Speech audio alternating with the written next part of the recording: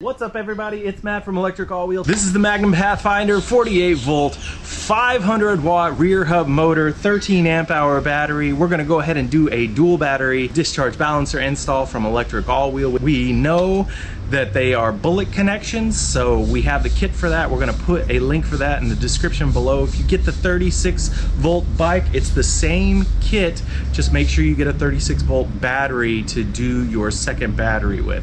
If you haven't already, give us a like and subscribe, we really appreciate that. Check out all our other social media, Facebook, Instagram, TikTok, Facebook group, Ebikes of Tampa Bay, Florida. If you're in the area, you might like that.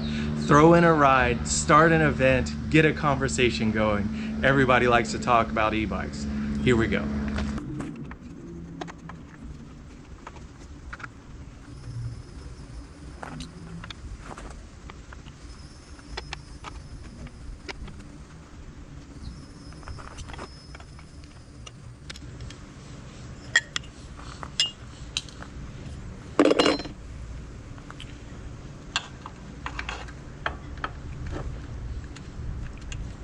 All right, there's our bullet connections.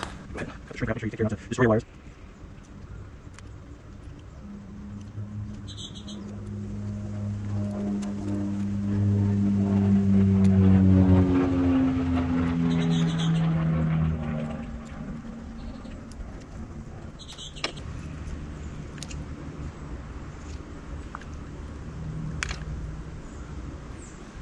So now what we're going to do is we're going to take our XT60 connectors and then match them up to the right ends here for this, and then afterwards we're going to take out this battery plate and we're going to make the connection. So we are back on to getting this to work. So red to red, this is the only way it'll fit. There's that.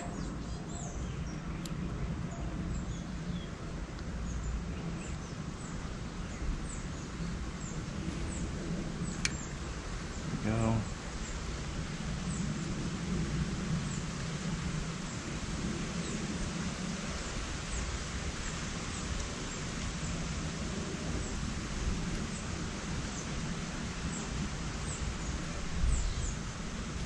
Here we are. So this would actually close the loop and you essentially have a factory system at this point. Now we got to get the balancer in there. 3 screws, one for the battery, 2 for the battery plate, which are right here, and these will require a T20 torque screwdriver to get them out. And then there's another torque screw right here which goes to the plate, and then there are 2 Phillips head screws on either side of the plate that have to be removed. Be careful not to lose any of these. These are pretty tough, so beware and do not strip your screw heads. So one torques, another torques, and then another torque.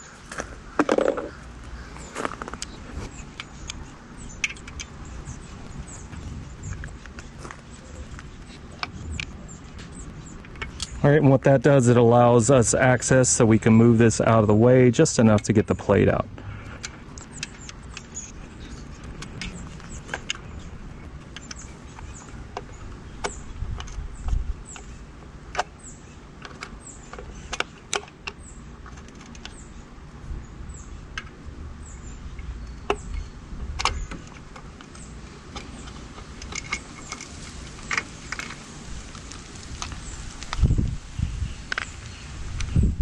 All right, this thing has the lock on it, so it's definitely dependent on the wedging of getting this locking mechanism in there. No big deal. What we're trying to get at is the space that is right down here. As you can see under the plate, it's a void area, and then back in here is enough room for the 20-inch balancer.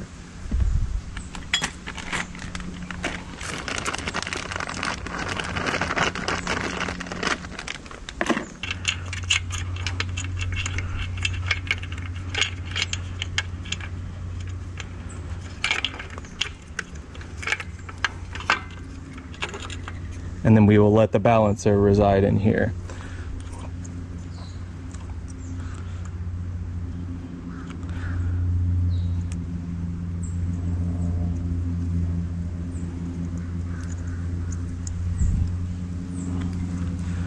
So we've connected our factory outlets. So this last plug will be for the extension cables here.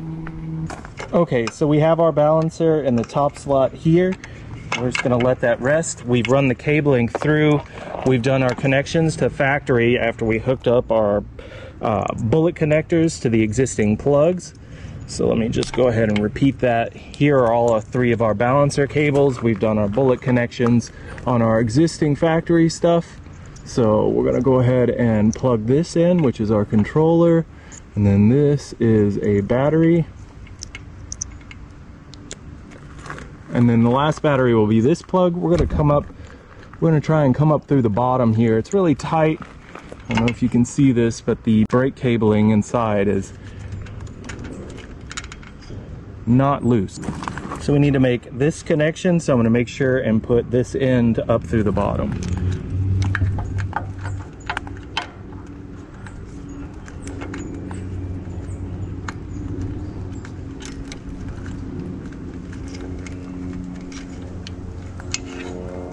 There we go.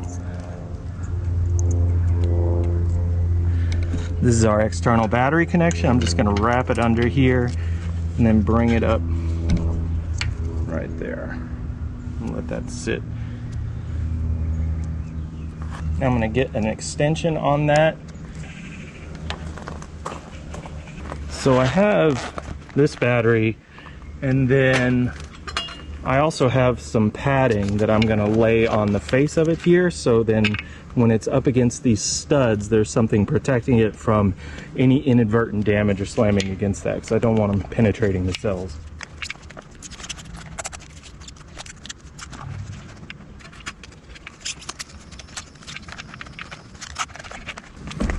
All right, now I'm just gonna take and do my wrap around. I'm gonna try and get the cabling in on my wraps each time.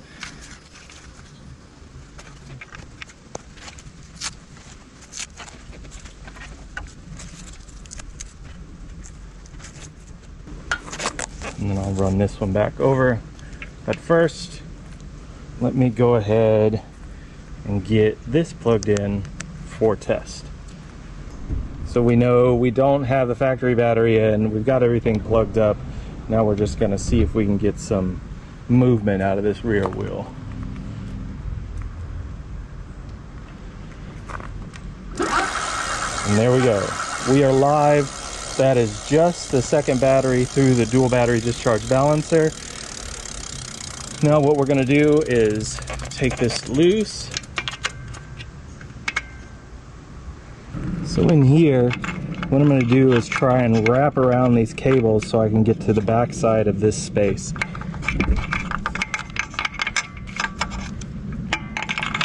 So for these, that means disconnecting them and then pushing them on the back side of the cable inside of the housing.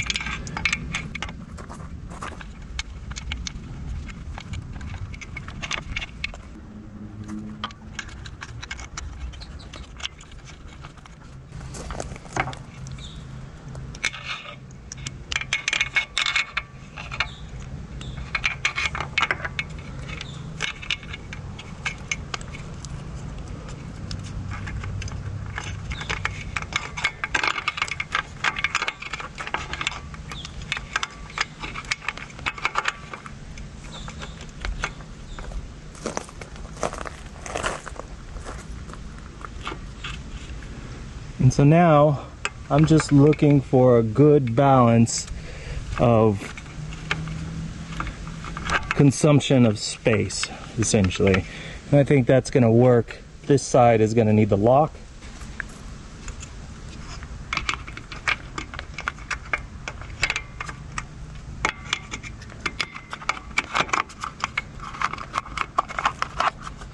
And there we go.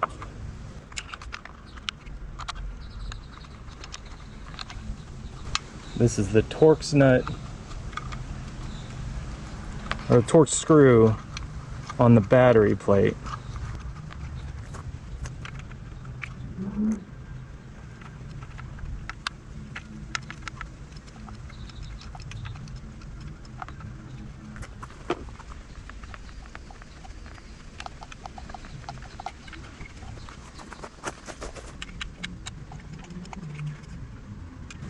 Don't forget your Phillips screws here and here.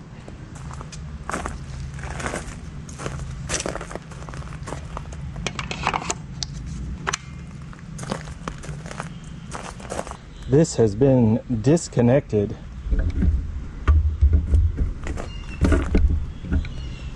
Let's see if we can get some power.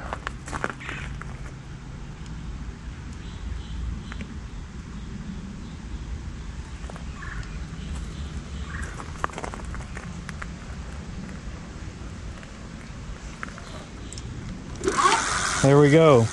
That is factory battery only with the balancer installed. We've created our room. We're gonna go ahead and button this up, get this installed, and we now have a dual battery Magnum Pathfinder.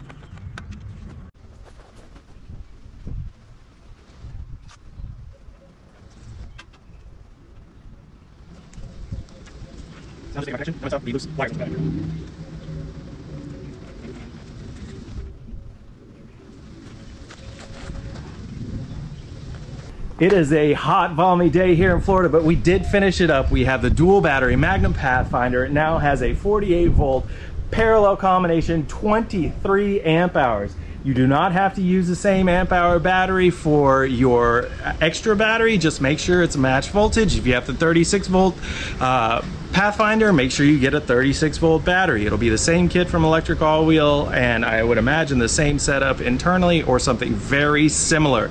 We utilized the space appropriately, got an internal install. We're very happy with that plug and play. Things worked out. If you haven't already, give us a like and subscribe here on this channel. Let us know what you want to see next. We'll try and oblige that. And give us a like on the Facebook group. If you're in the Tampa Bay area, E-Bikes of Tampa Bay, Florida, come into that group, create an event. It's all about e-bikes, and we want to share that vibe with everyone in the group. So please participate. We'll talk to you next time.